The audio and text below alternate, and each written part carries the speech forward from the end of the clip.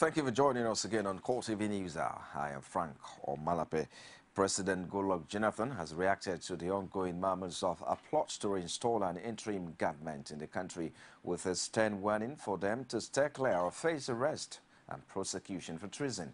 Jonathan, who was speaking during his visit to Daura, Katsina State, birthplace of the All Progressive Congress presidential candidate, Muhammadu Buhari, reiterated that he is not desperate to remain in power. The president, who also visited the emir of Daura, Umar Farouk, informed the monarch that the federal government had built 28 Almajiri schools and a federal university in the state and will continue to work for the overall development of the country. Right RTV stunned politician Festus Keyamo has accused President Goodluck Jonathan of using religion and ethnicity to whip up sentiment in the run-up to the March 28 presidential election. Keyamo made the allegation at a youth summit organized by the Presidential Campaign Council of the All Progressive Congress in Abuja. The human rights campaigner also claimed that Jonathan doled out 9 billion naira to ex-militants to protect pipelines, while Nigerian soldiers are not well equipped to fight insurgents. He argued that Nigerians are more divided along ethnic lines under the present administration than any time in recent history. Some of them said, I betrayed, I've sold out. Our brother. I said, our brother. When you smuggled $9.3 million cash in a plane and you were going to South Africa, was I there? No. When you were chartering plane, some of you, Minister of Petroleum, chartering plane for 10 billion. Was I inside the plane? No! You are not saying your brother. Your brother indeed. When it comes to elections, leaders all over the world that have failed their people, check the history all over Africa. When leaders have failed their people all over the world, when it comes to election, they always fall back on the base sentiment of ethnicity to survive. Yes.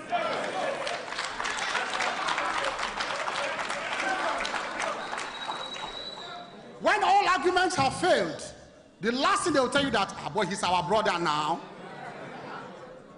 He's our brother. But millions of our compatriots are dying in the north. Millions of our compatriots, because of failure of his simple sense as commander-in-chief to know how to protect lives and property.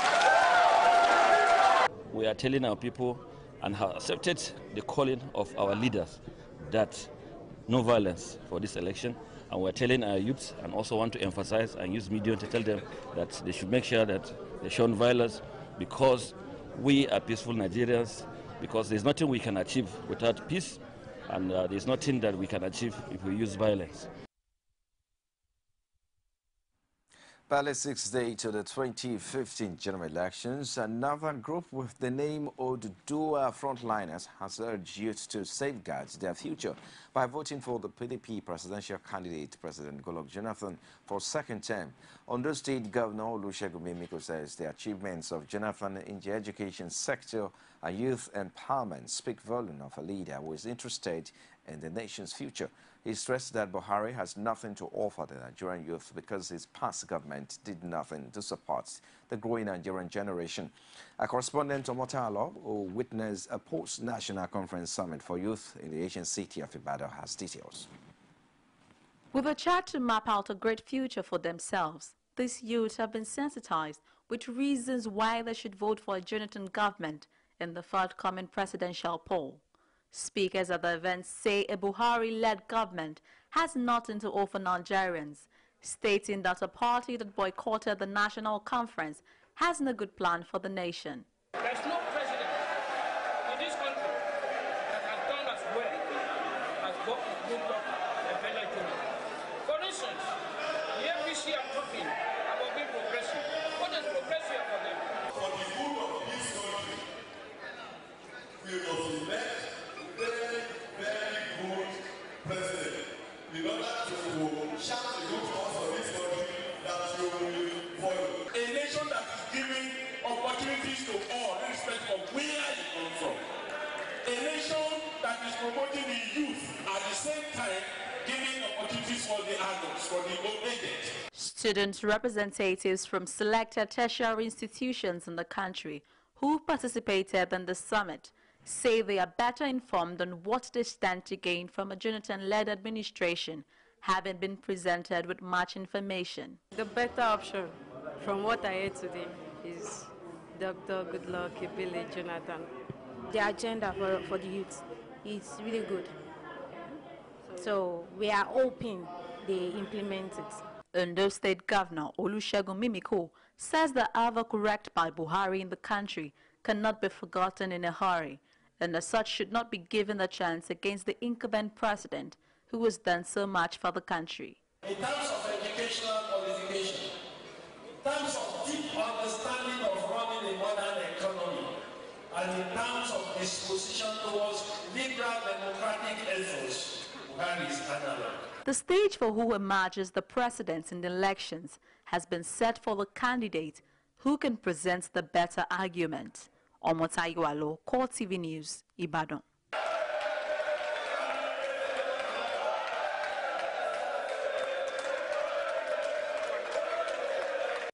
A group known as Foundation for the Advancement of Ethnics and Values, pushing their transformation agenda, has held a sensitization seminar for people of the Southeast Zone on how to access the 240 billion naira federal government grassroots empowerment fund. Our correspondent Ajibade Aofeso has details from Imo State. The event was tagged Ethics and Value for Accountability, Standards and Integrity, as organizers of the program defines its activities and essence of the symposium. Special advisor to President Goodluck Jonathan on Ethics and Values, Sarah Jibril, in her address, says the event is aimed at promoting the transformation agenda of President Goodluck Jonathan through economic empowerment at the grassroots levels. Please stand at attention now. This country is not for Scottish people. I am developing. I am transforming. How about Nigeria now? So we now get a strong ethical comment. Nigeria is teachable. Nigeria is teachable. Most of the participants said they have gained a lot as the facilitators did justice on the presentation on how participants can access these loans. These processes will not have the same age and objective other loans processes have been going on, because we have been trained on a particular project by the Bank of Industry. We had a training for 3 months. They promised giving us loan, but at the end of the day, till today, we never got a loan. The high point of the event was when the Southeast coordinator of the foundation, Opera Michael, canvassed for support for the re-election of President Goodluck Jonathan for his good initiatives. For Mr. President Goodluck Ebele Jonathan, Grand Commander, Federal Republic, let us, by one unanimous voice, say, as we support him, 3 votes.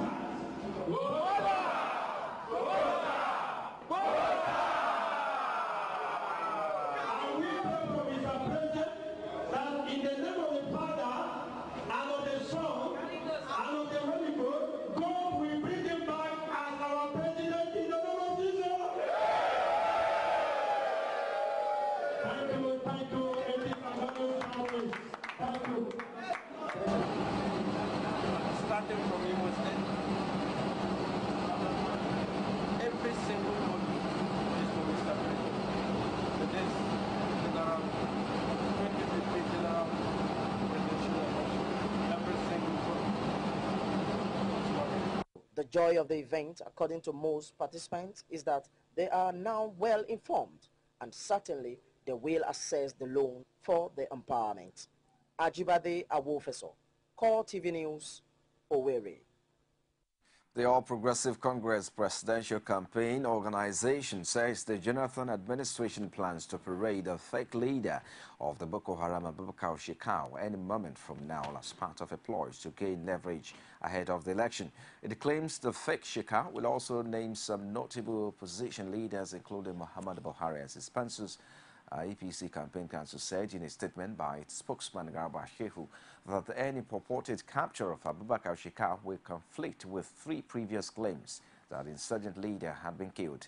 It described the move as a final campaign gimmick by the PDP to blackmail the opposition in order to remain in office. In the meantime, the All Progressive Congress Presidential Campaign Organization has threatened to sue the PDP Presidential Campaign spokesperson Femi Fani-Kalde over his claim that Buhari is getting campaign funds from terrorist groups including Boko Haram, Al-Qaeda and IS. It also said it will urge the court to seize Fani-Kalde's international passport. APC Campaign Office said in a statement issued in Abuja that the spokesman for PDP's presidential campaign has 1 week to retract his defamatory comments or face the law.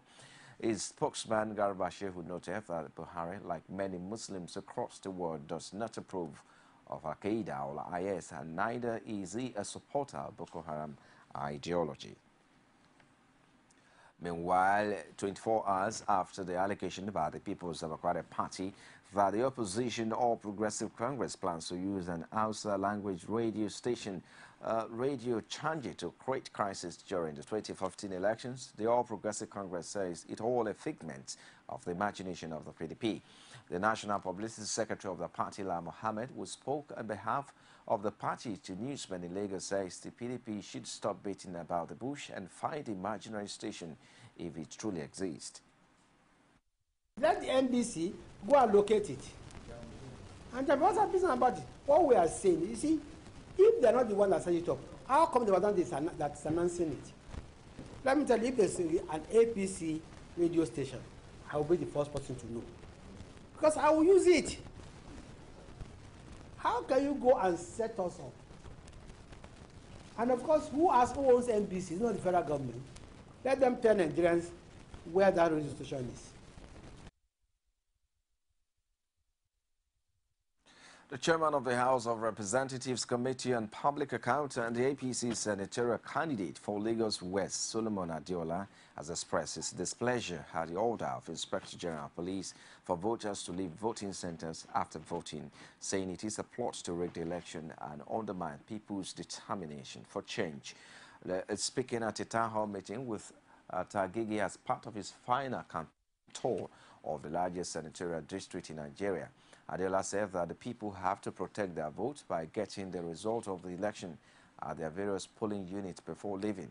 He added that the 2015 elections are about the future of Nigeria, and voters must ensure that their future is jealously protected against those that want to manipulate elections. Adela said the Nigerian police force alone cannot protect the votes of the people, and the people have to complement whatever unbiased protection the police gives to ensure that vote counts. You're watching CoreTV News Hour. We'll take a break now. I'll be back with more stories after this time out. Stay with us.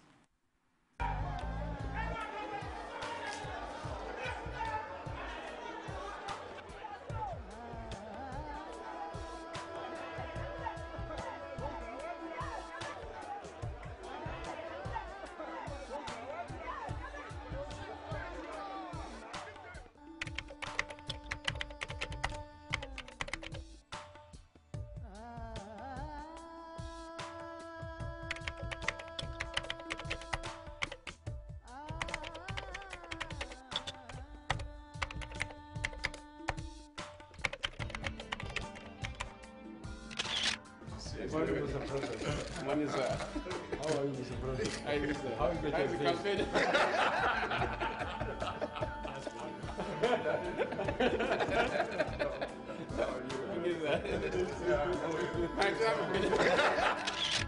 We must learn to live together as brothers, or perish together as fools. Martin Luther King, Jr.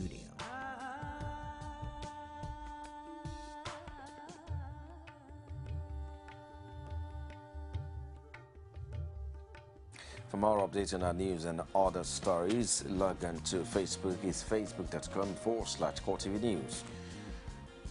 You can also follow at CoreTV News NG. And our YouTube page is youtube.com/CoreTV. Leave a space, the news. As the elections draw near and the issue of violence again rears its ugly head, political parties and candidates have signed a peace accord to ensure the free, fair and violence-free elections in the state. Our correspondent Ajibade Officer has more in this report. The Commissioner of Police, after addressing the audience, handed over the floor to the INEC Commissioner to educate the audience on what they need to know during and after the elections. With more than one or two permanent border sites. Of course, these people were also prosecuting them, and we hope that you will not also attempt on that day to want to bring in people with fake PVCs or PVCs not belonging to them to want to come and vote. The content of the peace accord was read out by the police public relations officer of Imo State Police Command and immediately follows the signing of the agreement by the political parties' chairman and their Guba candidates. To run issue-based campaigns at state and local government levels. In this, we pledge to refrain from campaigns that will involve religious sentiments, ethnic and tribal profiling, both by ourselves and all agents acting in our names. Though some parties were denied signing as they refused coming with their party chairman and flag bearers as ordered by the police. One of such parties is the All Progressive Congress and two others. Some of the flag bearers who signed the peace agreement reacted to the ideology this way.